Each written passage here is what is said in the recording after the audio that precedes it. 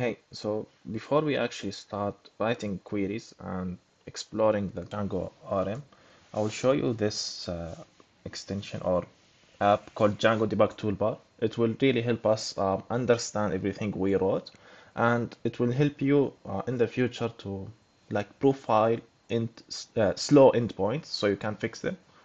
So it's actually just to start. So first thing you need to install the Django Debug Toolbar like this, and let's do it. So let me open PowerShell. Let's activate a virtual environment. So go to BNV, scripts, activate. Now let's just paste this here. You can see, right? Okay.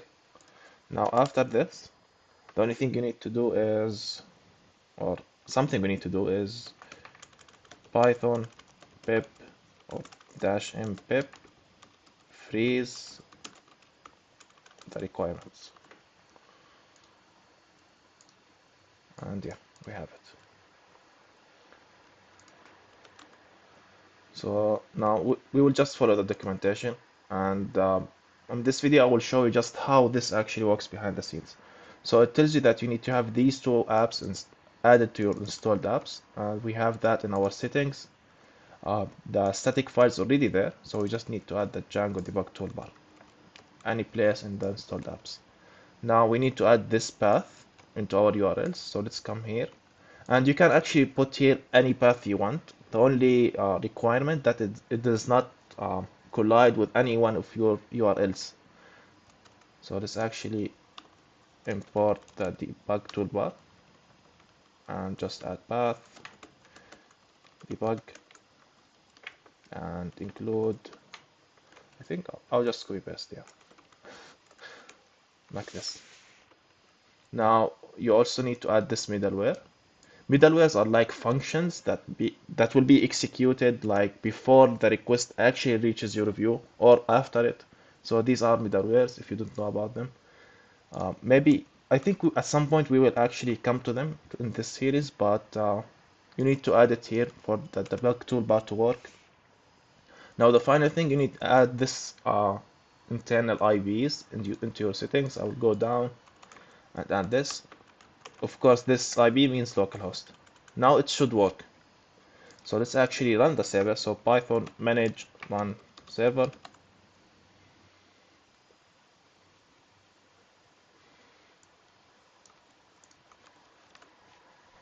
And let's go to the users, then login. We should see it here. So as you can see, it will tells us a lot of useful stuff. The time took this request. This is the settings that we have, the headers, the request, and something I like, it will tells us the view that this request reaches, which is very nice, especially when you are trying to figure out a new code base. This is very important, the SQL queries, and I think there is an extension for Mongo as well. It will add a Mongo panel. So this is very important. This is the static files being served. This is the template, and this template actually comes from the REST framework, as you can see this like screen. And by the way, the Django debug toolbar obviously will only work if you are serving HTML. So let's actually try to log in with any user here. It does not matter. So, and let's go here. We'll see we have now one query. Let's open it, and we can actually expand it here. This is the query that Django will run to make sure this user exists in our database. And first it will check by email, and if not exist, this user is not here. So yeah, that's the basic idea behind the Django debug toolbar. Now let me show you how actually it works. So first thing, you need always to serve HTML.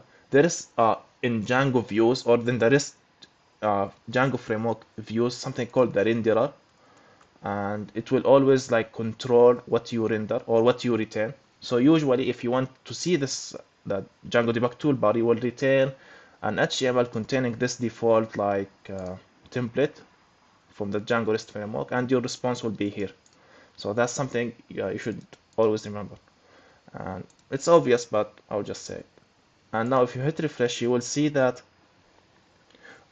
this actually requires, or this actually imports all of these, or most of them. It will actually import jQuery.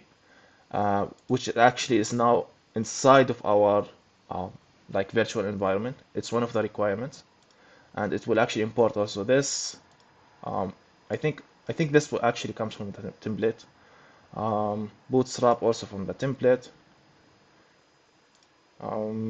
Yeah, this is the CSS for the Django debug toolbar. That's why you need to have actually an HTML page, so this could actually work.